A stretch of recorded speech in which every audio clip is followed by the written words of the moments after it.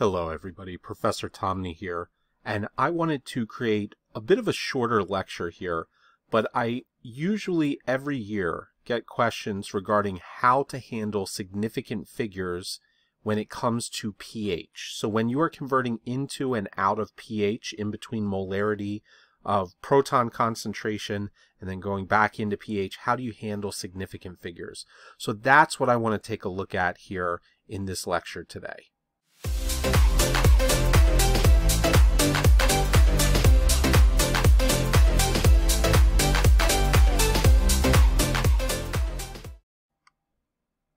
Okay, so before I get started with this, two things.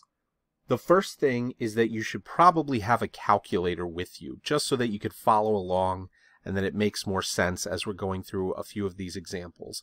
Once you practice, as long as you know the back and forth between how what I call the P scale, so pH, pKa, pOH, how that P scale works in relation to the molarity values, it's usually easy to go back and forth with them. So a calculator is a good idea. So if you need to pause the video to run and go get one, I would encourage you to do so, or at least pull one up on your computer if you have a scientific calculator. And the second thing is you obviously need to know the general rules for significant figures, right? So this is kind of like a higher tiered understanding of significant figures when you get to pH. So if you don't understand the basics of what classifies something as being a significant figure or not, then this whole entire discussion is going to be relatively meaningless to you. So make sure you understand sig figs, and once you do, you can apply that here. All right, so enough of that talking and prep work. Let's get into this. Now, when you take a look at any type of molarity for H+, which we usually represent with, right, the brackets, and then we put H+. You could do the same thing for hydroxide with OH-, right, and then you get some sort of a number. So let's say that your instructor gives you 2.57 times 10 to the -4th, right? So that's the molarity of the H+ in solution. And then they pose the question, what is the pH? Okay, now this is not a lecture on teaching you about going into pH and out of pH. We can do that in a separate lecture. This is just to address the significant figures. So the way that you get the pH is by taking the negative log, and this is log base 10 here, of the H+ concentration. And that's going to return a nice, relatively meaningful number between 1 and 14, right? A smaller number, or I guess it's larger in this case, but the values, we want to keep them on that pH scale. So if you get your calculator, and I have mine here, right, and you type in negative log, and then you put that value in, what you are going to see is the value that comes out should be 3.59, and then there's 2 zeros, a 6, an 8, okay, and so on. So obviously this is too many significant figures here, but the question is, how do we determine? So the way that you determine this is you go up to the molarity and you look at the number of significant figures here. And when we take a look at this right here, there are a total of 3 significant figures, right? When we are in scientific notation, this portion does not count. That is a placeholder. It is simply telling you the relative value of the decimal, right? And so the same thing happens when you do this conversion. To the left of this decimal, this right here, okay, is representative of that placeholder.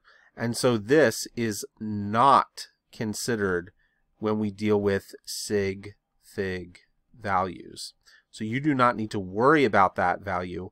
Your significant figures start after the decimal place.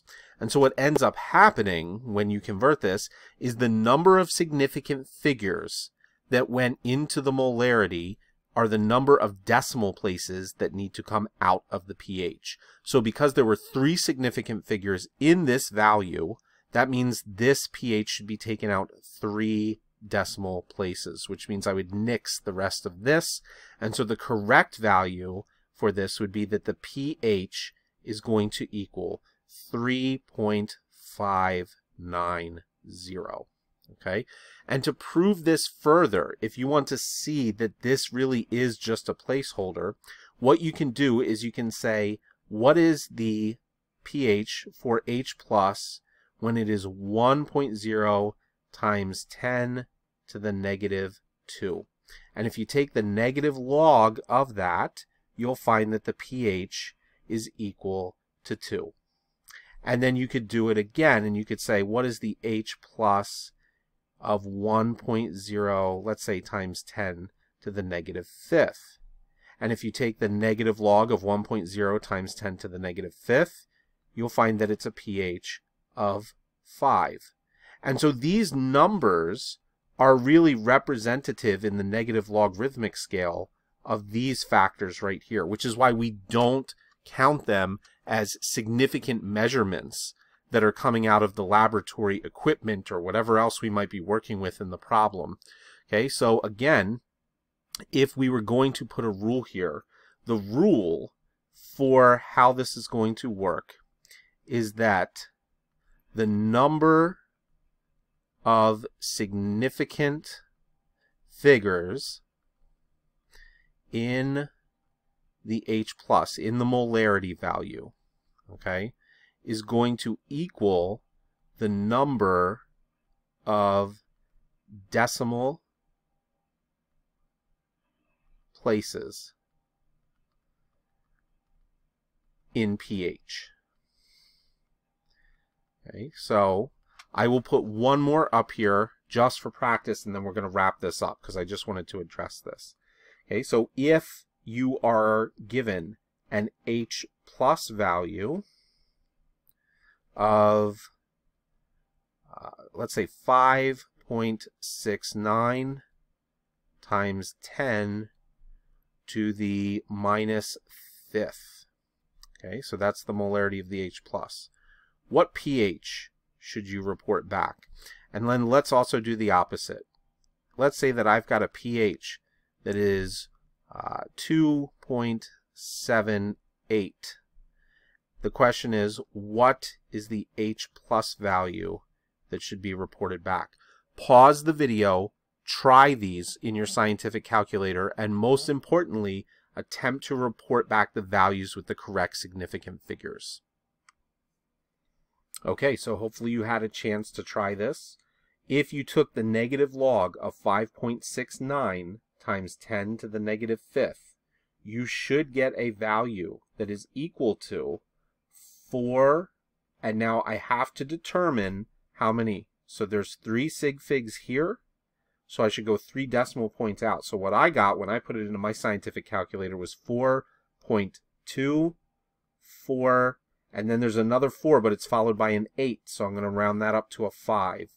I should get 4.245, 3 decimal places for 3 significant figures. Okay, now the opposite is true if I want to come out of pH back into H plus. So in this case, I'm going to need to take the negative antilog. So I'll take 10 to the negative 2.78. And if you do that, what you should get is 0.00. And now I have to consider, as I'm approaching my first value here that's a non-zero digit, how far out should I go? Well, this had 2 decimal places, so I should only have 2 significant figures in the H plus value. So it's a 1, and then after that there's a 6, but there's a 5 that's coming right after that, so I'm going to round it up to 17. Okay, so 0.0017, or if you wanted to express it this way, you could say that it is 1.7, and that's all that there should be, no additional zeros with sig figs, times 10 to the negative 3rd. Both of those would be acceptable ways of expressing the H plus concentration with the correct number of significant figures. So that is it. Hopefully this helped people understand pH and how to handle significant figures going back and forth. So again, the rule is number of significant figures in the molarity is going to equal the number of decimal places in the pH. And you can swap these out for anything else. So you could turn around and you could say the number of significant figures in the OH concentration is the number of decimal places in the POH. The number of significant figures in the Ka is the number of decimal places in the pKa, and so on and so forth. Like, comment, subscribe. I hope this helped you guys out. Head on over to Chem Complete if you need some free resources on acid-base chemistry. And we also have guides that are available for purchase for anything that you may be struggling with. Thank you for learning with me, and I will see you guys in the next one.